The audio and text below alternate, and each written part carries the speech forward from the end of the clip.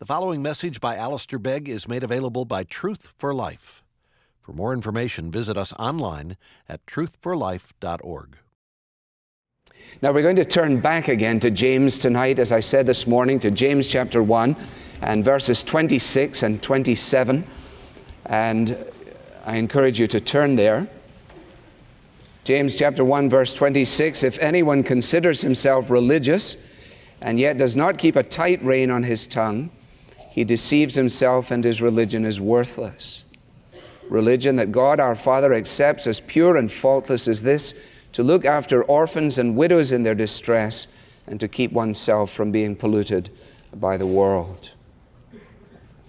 Well, that's our challenge for this evening. We'll ask for God's help now as we turn to the Bible. Father, we come just as much in need this evening, perhaps more so than when we gathered in the morning hour to do the work of thinking and to ask for the work of the Spirit to be in our lives, illuminating the printed page to us and giving us clarity and an understanding of the truth of the Bible. So help us so that we don't get it wrong, and help us so that we don't merely listen to it, but we believe it and obey it, and conform us increasingly to the image of your Son, Jesus. Help us to bear the family likeness in every proper way. For Jesus' sake. Amen.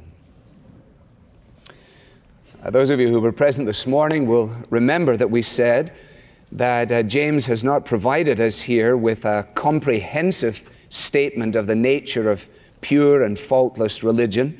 He is telling us what religion is, but he's not telling us everything that it is.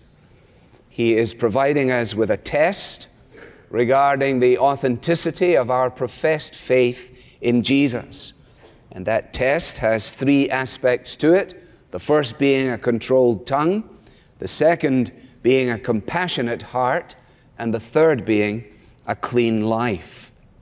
We spent all of our time this morning on the first, a most uncomfortable talk on the pressing nature of what it means to have our tongues under the control of God, the Holy Spirit. And that was verse 26. We move from there now to verse 27 and to his emphasis on a compassionate heart. What we said this morning bears repetition now, namely that if we are the children of God, our Father, then we ought to look, in some measure at least, increasingly like our Father. We ought to bear the family resemblances. And one of the things that's said about God throughout the Bible, and particularly in the Psalms, is that He is a God who is particularly interested in those who are orphans, those who are themselves fatherless. And so, for example, Psalm 68 and verse 5, you needn't turn to it, but I'll just read it for you, makes this abundantly clear, where the psalmist says, God is a father to the fatherless and a defender of widows. He is the God who sets the lonely in families. It's a wonderful picture of God. When people say, well, I'm not sure I know what God is like. I'm not sure that I want to know God. We can say, well, God is as someone who is particularly interested in those who are fatherless, those who are lonely, those who feel themselves to be left out. And there are many people in our culture tonight for whom father means very, very little, either because they lost their father at an early age or because they have lived in a house where there has been an absentee father. And to be able to introduce them to God, who is the Father of the fatherless, who is compassionate, who abounds in love, is a wonderful and compelling thing to do. The redeeming love of God as Father is, of course, crystallized in the giving of His own Son at Calvary. For God so loved the world, was so compassionate towards the world, that He gave His only begotten Son. Now, James is simply working this principle out and making it clear that it follows that his children, if they're going to bear the family likeness, if we're going to tell people that we belong to God as our Father, then we are to be those who are marked by a genuine concern for those who in society are themselves helpless. Helpless. And that, of course, is an immediate challenge. It's a challenge to which James is going to return in chapter 2, a challenge that is represented in a congregation that is tempted to make much of those who fit the profile of their socio-economic framework, to be able to welcome easily those who fit within the parameters of our accepted norms, to find it difficult to reach out and be kind towards those who are unlike a congregation, those who do not come in wearing gold rings and fine clothes, but those who come in wearing shabby clothes and who are so distinctly uncomfortable in a gathering marked by such material prosperity. James is going to drive this home in an unmistakable way in chapter 2. But for now, he simply introduces the theme. And as I said this morning, the three aspects that he raises in this test, he comes back to every one of them in the unfolding letter which follows. The concern that God's children are to show is a concern which is moved by the needs of others and which reaches out to others without the prospect of anything in return. In other words, it fits in with what Jesus said about when you're giving a banquet. Remember, he said in quite categorical terms, he said, if you're thinking of having a party at your house, don't invite the people over to your house whom you simply anticipate will enjoy it on a normal basis and who will then in turn say, well, I thank you so much for a lovely evening. How about you come back to our home now 4 weeks from Saturday? Don't do that, said Jesus.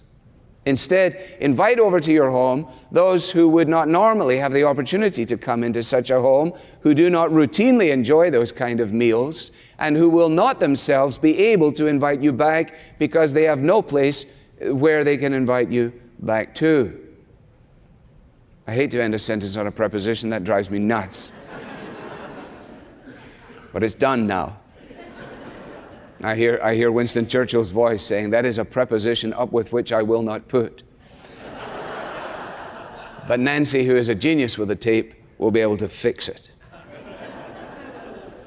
Jesus was striking in his condemnation for those who got this wrong. And that's why he said to the Pharisees of his day that he condemned them and he pointed them out as those in Mark chapter 12, as those who devour widows' houses and for a show make lengthy prayers. These were the individuals who gobbled up the houses of the widows and who at the same time ostensibly enjoyed making these lengthy prayers, much like the Pharisee described in Luke's gospel, who stands and prays, you remember, at the side of the road in the company of the publican. Now, what is James doing here when he identifies orphans and widows? Is he suggesting to us that orphans and widows are the only folks who are to be on the receiving end of the fatherly care of God expressed through his children? No, I don't think so. I think what he's doing here is he is identifying the epitome of human need. I don't mean by this that we ought not to take at face value the emphasis on both orphans and widows, but that we would be wrong if we thought that all we had to do was to deal with orphans and widows. So that you wouldn't have to deal with anyone who was suffering from AIDS, you wouldn't have to deal with people who were paralyzed or whatever else it might be. All you have to do is deal with orphans and widows. If you do that, then you're in the clear with everything else. That would be a very wooden way to interpret the Bible, wouldn't it? Now, I think what he's emphasizing is here are the people in the time of James, a time that had no social structures that were organized for the care of the helpless and the poor, no social welfare programs in place. These were the people who epitomized what it was to be powerless, what it was to be without any kind of rights, what it was to live without any status at all. Those orphans and widows who were no longer on the receiving end of the support of a husband, which in the normal course of events would be the standard pattern, now provide, says James, a wonderful opportunity for the children of God to display one of the aspects of the family character, namely, to look after or to visit, or to care for orphans and widows in their distress. So this controlled tongue is to be set inside of the mouth, a mouth which is part of the head, which is attached to the rest of the body, which at the control tower level of the heart is to be one that is marked by compassion. Now, the word that is used here, and if you have a King James Version, you will remember this from growing up and memorizing this, that it reads something along the lines of religion that God our Father accepts as pure and faultless is this, to visit the orphans and widows in their distress. The Greek word is translated both to look after or to care for or to visit. And it is a word that appears not infrequently in the New Testament. Actually, this phrase is carved in stone over the archway of the main entrance of the Royal Infirmary in Edinburgh, Scotland. And when you walk in under that old main entrance, you read the words from Matthew 25, the words of Jesus, "I was sick and you visited me." I was sick and you visited me. And the word that is there for "you visited me" is the word episkeptomai, which is the word that is translated here in James chapter 1:27, "and you look after these orphans and widows." Now you remember that Jesus said that in Matthew 25, where in a very demanding little passage, he reminded those who were his followers that they had, in the words of the king, they had seen him in prison and they had visited him, and they had seen him in distress and they had come to him, and so on. And of course the reply on the part of the disciples is to say, "Lord, when did we see you hungry and feed you, or thirsty and give you something to drink? When did we see you as a stranger and invite you in, or in needing clothes and clothe you? When did we see you sick or in prison and go to visit you?" That's that same verb again there.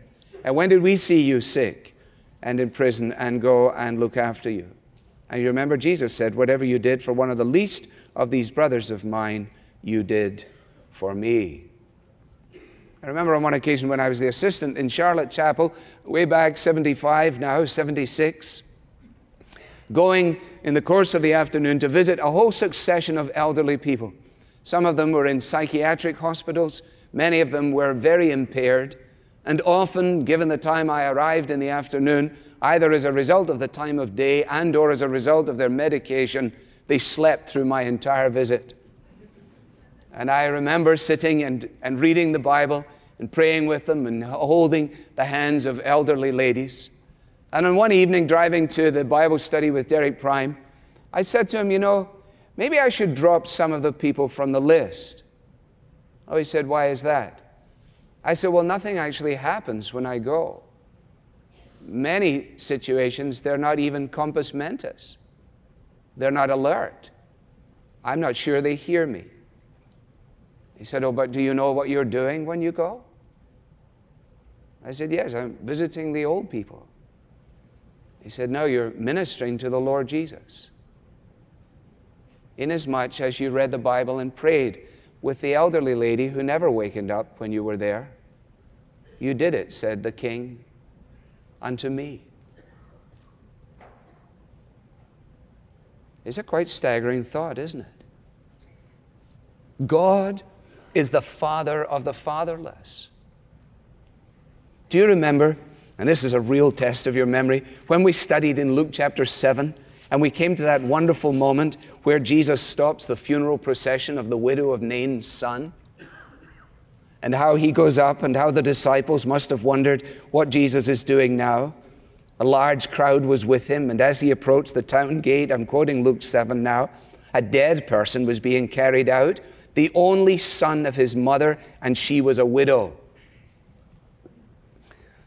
That's important, as it turns out. The only son of his mother, and she was a widow. And a large crowd from the town was with her, and when the Lord saw her, his heart went out to her, and he said, "Don't cry." In other words, he had a heart of compassion. And then he went up and touched the coffin, and those carrying it stood still. And he said, "Young man, I say to you, get up." And the dead man sat up and began to talk. And then Luke says, and this was the thing that struck us when we studied it, and Luke says, and Jesus gave him back to his mother.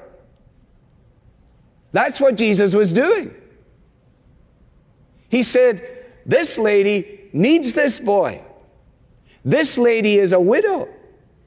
I will give her son back to her. And, says Luke, they were all filled with awe and praised God. A great prophet has appeared among us, they said. God has come to help his people, and the news about Jesus spread throughout Judea and the surrounding countryside. Actually, in the King James Version, it reads what? God has visited his people. And of course, by now you know that that is the exact same verb. No surprise. When they saw this impact on the widow, knowing that God is the father of the fatherless and has peculiar concerns for the widow, when Jesus says to the boy, here's your mom, and says to the mom, here's your boy, the people says, God showed up. God showed up. Because that's what God is like. Now, do you get the impact? When the people of God, out of a heart of compassion, do what the Bible says in relationship to the needs of humanity, to the needs of our culture, then in a graphic way, men and women may stand back and say, God has shown up. God has visited us in the compassion of your interest in the needs of the helpless and the hopeless and those who are around you, despite all of their outward signs being under control. You know to be helpless people. And when you go to them in their helplessness, you do so bearing the compassion of Christ himself. You see, what we have here is what God has begun at least to nudge us in the direction of as a church family. And that is to remind us of the absolute necessity of keeping two things close together: the genuine proclamation of the good news and a genuine participation in good deeds. Good news and good deeds. Emphasized not only by James, but also by Paul when he writes to Titus. Speaking of God, he says, who gave himself for us to redeem us from all wickedness and to purify for himself a people that are his very own, eager to do good. To purify for himself a people that are his very own. And how will the purity of their life and the reality of their testimony become apparent in a society? Because they are eager to do good. They are the epitome, if you like, of do-gooders. That is why, incidentally, I think, and I daren't go into the second taboo area of the day, but that is why I think, as I read a little of the history of American politics, that is why so many Southern Democrats, leaving aside any predilections they may have had about other horrible problems, but so many of them had an interest in things that were borne in on them by the interest of God in the helpless and the weak and in the downtrodden. And in that, they were simply carrying on what others in history had made so clear. How many of you have gone to see Amazing Grace? Put up your hands. A good number, probably unrepresentative of our culture, our immediate society. It's almost impossible to find the movie anywhere now, despite the fact that it is such a striking story of William Wilberforce and the abolition of slavery. If you have gone to see it, you will have enjoyed it, I think benefited by it, and you will know that when Wilberforce was converted in his middle 20s while a student at Cambridge University, he wrote in his personal journal, God Almighty has set before me two great objects: the suppression of the slave trade and the reformation of manners. You should understand the reformation of manners not now about which fork you use for your salad, but rather the transformative impact of the gospel in a culture and in a community. And here we are 200 years on from the historic parliamentary vote, which was actually in March of 1807, on the 27th of March, 1807, 200 years ago now. And that classic vote banned the transportation of slaves by British subjects. And if you've seen the movie, or if you've read of Wilberforce, and if you've read of Newton, you will have found there that, again, you discover the juxtaposition of good news and good deeds. In many ways, God raised up Newton, who was a slave trader, ironically, converted him, gave him a compassionate heart, made it possible for him to write hymns and to preach the Bible, to become, if you like, a proponent of good news, and to become one of the key influences in the life of William Wilberforce, who is epitomized by good deeds. And when you think about it, as God, in the immensity of his plans and purposes from all of eternity, causes the birth of these two little boys, one Newton and one Wilberforce, and the confluence of his redeeming purpose is to be found in this compassionate heart. When Wilberforce was buried in Westminster Abbey in 1833, 7 years were to elapse before they put an epitaph on a statue in the Abbey, which some of you will have stood before and have read. I have it written in front of me here in my own scribble, and I want to read it to you because it is so profoundly moving. This is what you'll find on the statue in Westminster Abbey. To the memory of William Wilberforce, born in Hull, August 24th, 1759, died in London, July 29th, 1833. For nearly half a century, a member of the House of Commons, and for 6 parliaments during that period, one of the 2 representatives for Yorkshire. In an age and country fertile in great and good men, he was among the foremost of those who fixed the character of their times. Because to high and various talents, to warm benevolence, and to universal candor, he added the abiding eloquence of a Christian life. Eminent as he was in every department of public labor and a leader in every work of charity, whether to relieve the temporal or the spiritual wants of his fellow man, his name will ever be specially identified with those exertions which, by the blessing of God, removed from England the guilt of the African slave trade and prepared the way for the abolition of slavery in every colony of the empire. In the prosecution of those objects, he relied not in vain on God, but in the process, he was called to endure great obloquy and great opposition. He outlived, however, all enmity, and in the evening of his days withdrew from public life and public observation to the bosom of his family. Yet he died not unnoticed or forgotten by his country.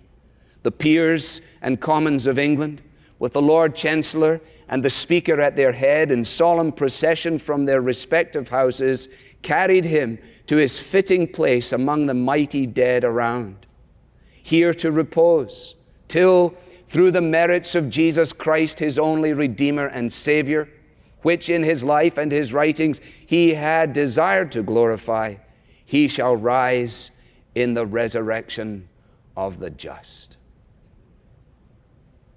Fantastic, isn't it?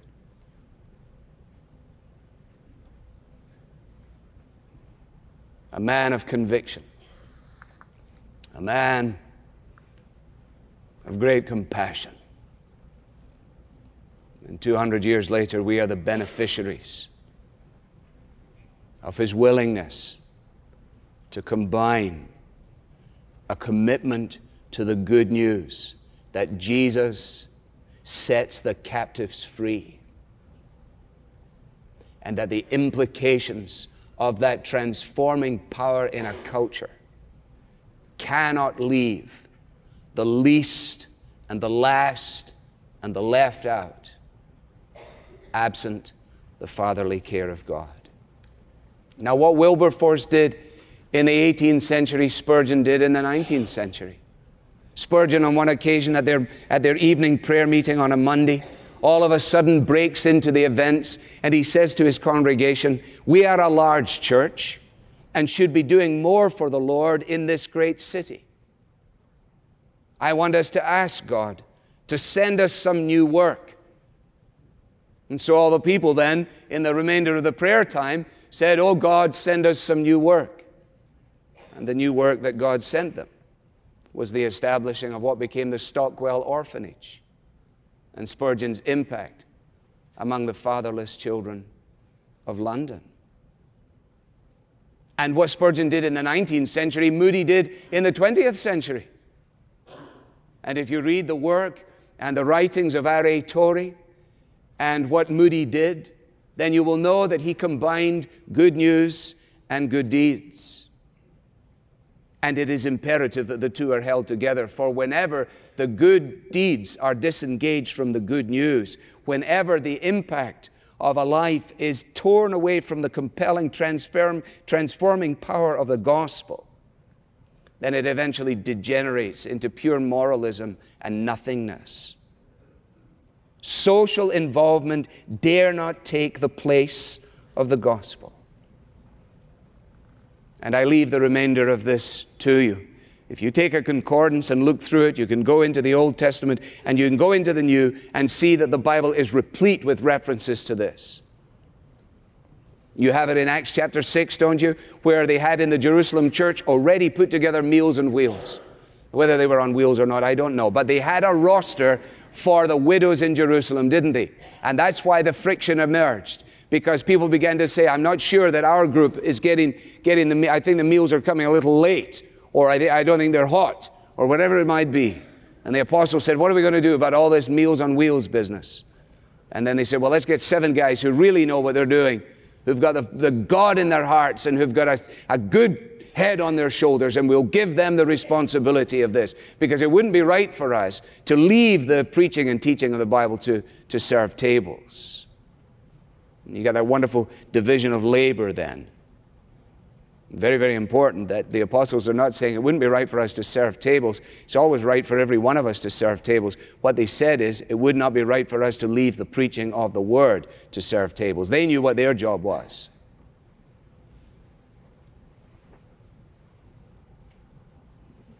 If you go to 1st and 2nd Timothy, the pastoral epistles, you'll find that Paul is implementing the exact same program amongst the Gentile churches in 1 Timothy 5. And if you read secular history, you read Eusebius, he will tell you that by AD 250, the church in Rome was reportedly supporting 1,500 destitute men and women, children on a daily basis. And you don't want to hear again from me about how the place I grew up in, Glasgow, was farmed by Dwight L. Moody, and that it was customary for us both to feed the people from the streets, 500 or 600 of them, before ever we got to any praise or worship on the Lord's Day morning. They came in dire condition of a Saturday night in the early hours of Sunday morning to be given tea and food, and to have the scriptures open to them, and to be provided for. Why? Because they were homeless, because they were helpless, because they were impoverished, because they were without God and without hope in the world.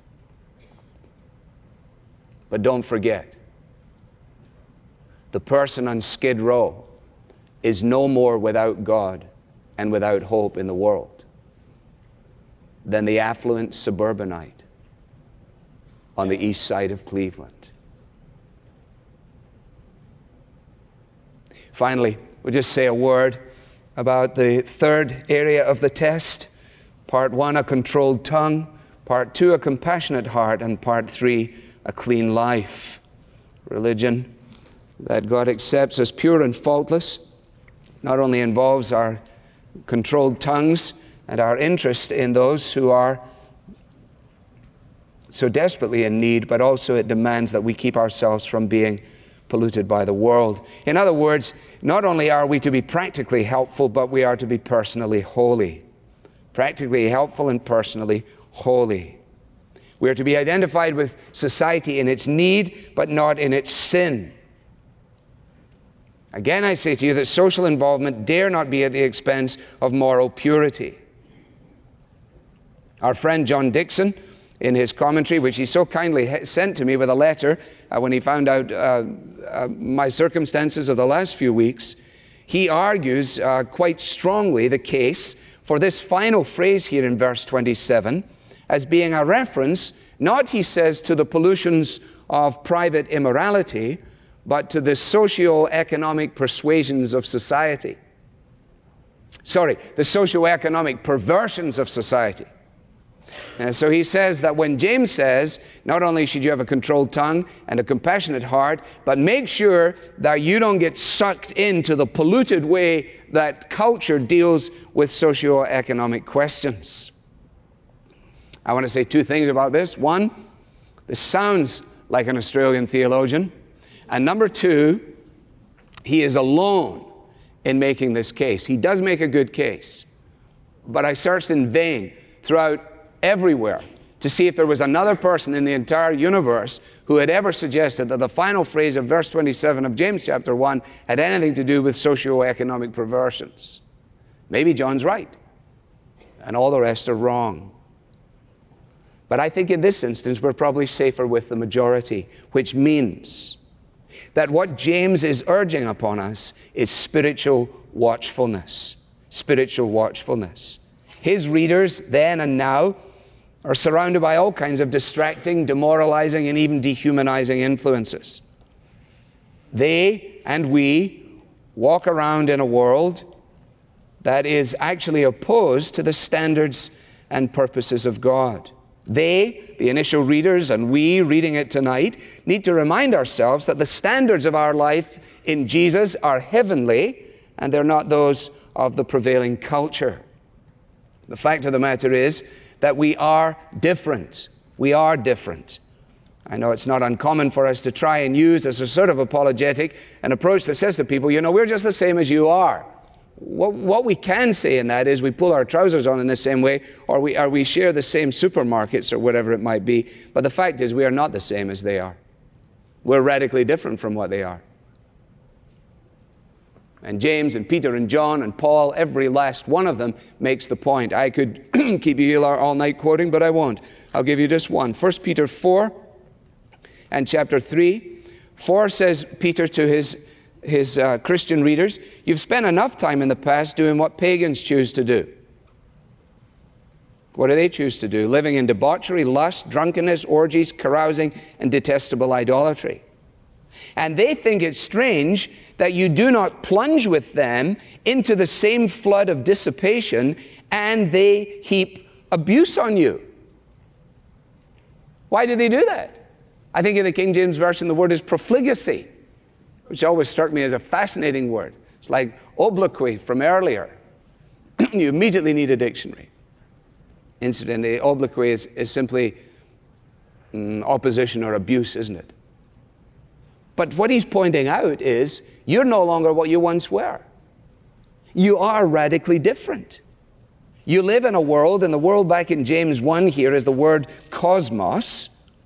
You live in a world that is actually opposed to the lordship of Jesus. And if you want to think about what he's saying here, to keep yourself from being polluted by the world, what he's really saying is make sure that you don't swallow everything that is at odds with the lordship of Jesus in your life. Because remember, if you're going to get down and dirty, as it were, in the culture, if you're going to invest yourself in that way, if you're going to make yourself vulnerable, if you're going to open yourself up to so much that is there, you better make sure that you're controlling your tongue, and that while you're being practically helpful, you're not neglecting to be personally holy. See, some people have used the approach to practical help as a cover for their own personal immorality. Why is it that you're interested in going to the strip joints all of a sudden, the man was asked. Oh, well, these poor girls, you know, they need all the help they can get. Yeah, but you might just not be the person to go there and help them. Have you thought of having your wife or your grandmother do that assignment?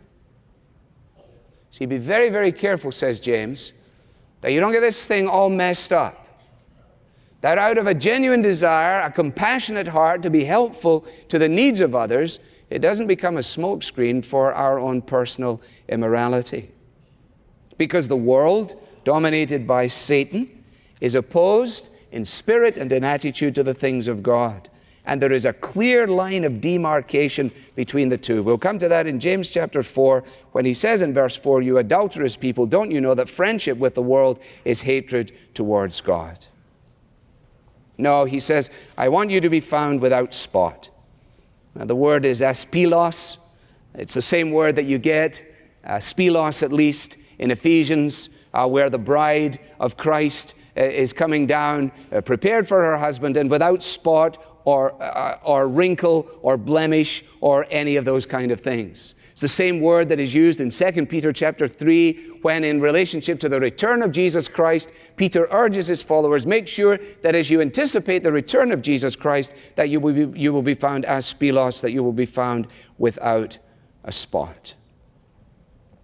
And it's not surprising then that by the time Paul is writing to Timothy as a young man and urging upon him the vital importance of running the race and keeping the faith and finishing the course, he says at the end of 1 Peter 5 and verse 22, in just a phrase, Timothy, keep yourself pure. That's it. Keep yourself pure.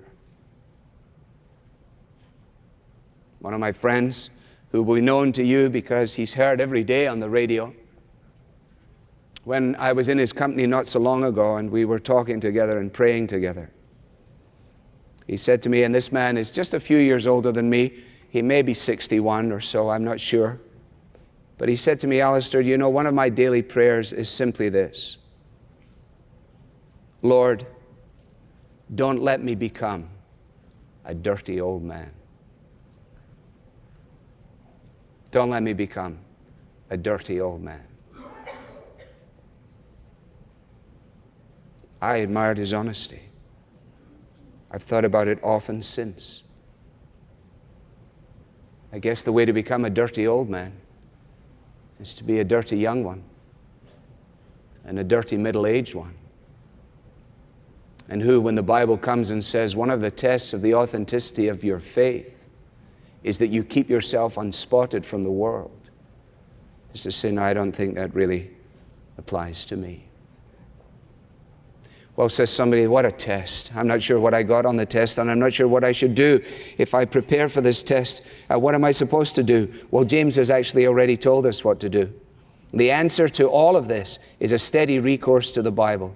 Get rid, verse 21, of all moral filth and the evil that is so prevalent, and humbly accept the word planted in you which can save you. You have it all here, right in the book. Humbly accept the word planted in you which can save you. Saves us from our selfishness so that we reach out with compassion.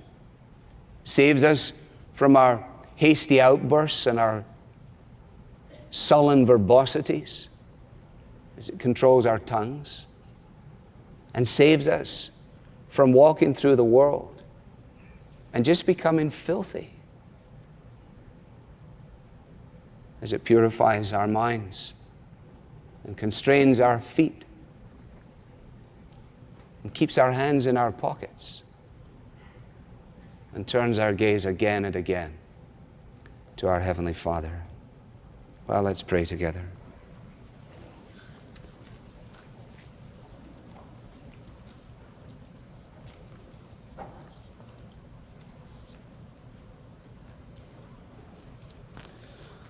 Eventually, you'll know all the choruses that I know from Sunday school as I turn them into prayers, but I want to use a Sunday school chorus as our prayer I say it in the first person, make it your own.